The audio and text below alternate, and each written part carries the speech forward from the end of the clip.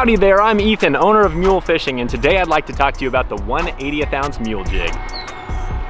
Now it's funny, when I was developing the mule jig, the 1/80th ounce size is actually the first one I ever wanted to launch. The reason being is that it's just a flat out good sized jig. It catches a lot of fish, and honestly the ultralight market was underserved. There was nothing with a high quality head design and keeper, and so that's what I wanted to do. I wanted to bring something really lightweight to the market that still has really high quality components. Now just like every other size of mule jig, this thing right here is great for multi-species. But one of my personal favorite ways to use it is actually for shallow sunfish, so that's what I'm gonna do right now. Okay, I'm gonna go right back here to this little spillway section of creek, and I'm gonna throw the 1/80th ounce mule jig. I'm hopefully gonna catch some fish for you, and at the same time I'm gonna talk about some of the benefits of this jig, where to use it, what to use it with, so on and so forth. Okay, let's get started.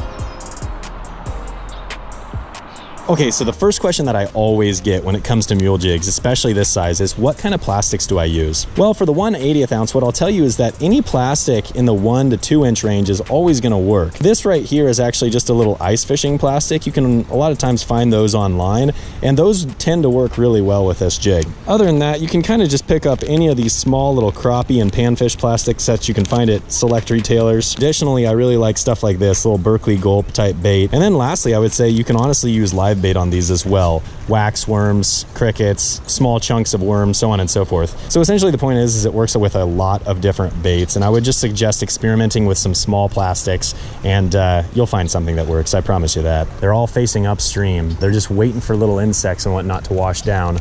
Oh, it's on, it's on. There's one, little guy. What is this? This actually appears to be a green sunfish bluegill hybrid, if I'm not mistaken. But as you can see, that 1/80th ounce is perfect for a little fish like this.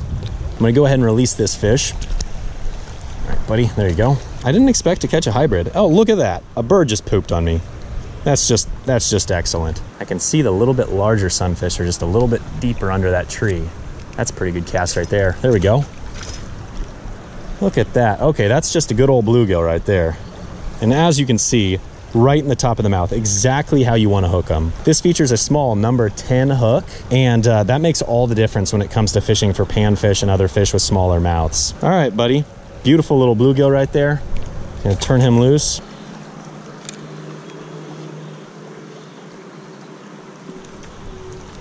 And another one. This one's really pale. Very interesting looking fish. That just looks like a bluegill, but look how pale he is. Huh. Again, popped him right in the nose. Okay, seems like there's a lot of smaller fish right here. I'm gonna move upstream just a hair. Okay, I'm gonna try to keep my distance here a little bit because there's a whole pile of fish down here, but I don't wanna spook them by getting too close. Now, the next thing that I'm gonna say is, what kind of gear should you fish a little tiny jig like this on? Because a lot of people say, 1/80th ounce, how do I even cast that? Well, I'll tell you, if you're using an ultralight rod and you're using light line, you should not have problems casting this short distances. You're never gonna be throwing a 1/80th ounce jig 100 yards, right? That's definitely impossible. But this is a little 5-foot ultralight. It's got 2-pound test on it, and I can really cast this out there as far as I would ever need to. Oh, big one, big one. Oh gosh, oh gosh. Oh, he ditched it. He ditched it. This is what I get for fishing so high above him. That was a really nice bluegill. Dadgummit. I got him up on the bank, then my jig got stuck in the grass. Hopefully I didn't spook every single one of the bigger fish in here. There we go. Decent one. Not as big as the last one, but a nice fish nonetheless. Gorgeous, gorgeous, gorgeous. Right in the top of the mouth. Just an absolutely gorgeous fish. All right.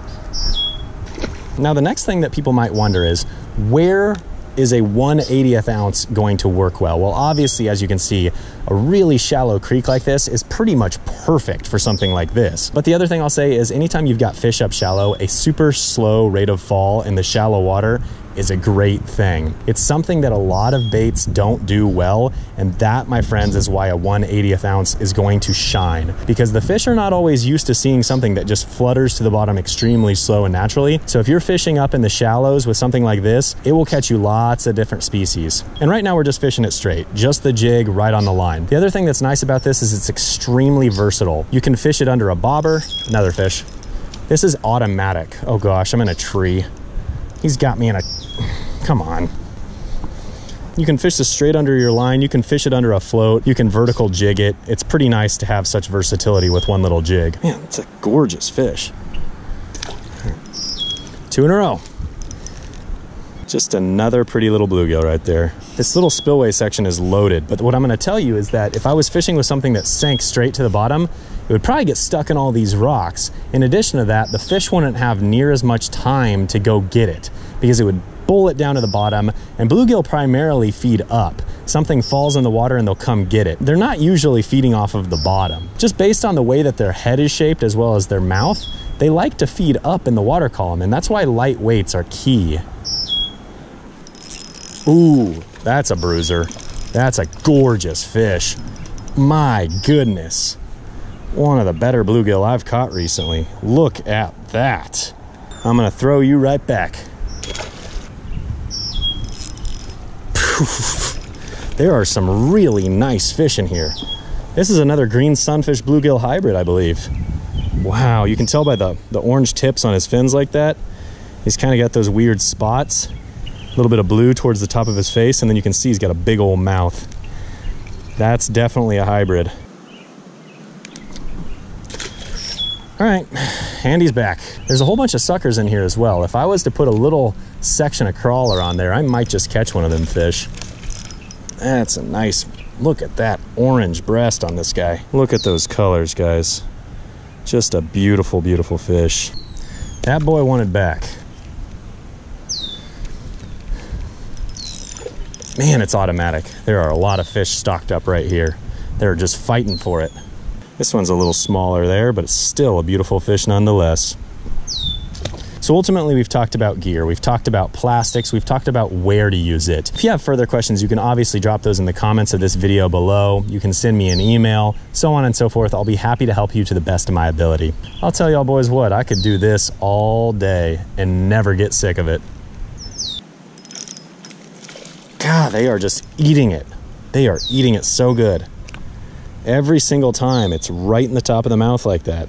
My plastic is starting to get torn up. They are feisty. Man, they are fighting hard. That's a nice one right there. Another really nice one. Really nice fish. Not all that long, but just built. If you don't like fish like that, you're crazy. I prefer not to throw them in from so high up, but the thing is it's really awfully slick right here, and I'm trying not to fall in the water. Little guy wanted in on the action.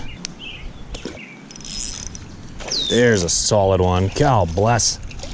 Look at that. Solid fish. Gorgeous fish, too.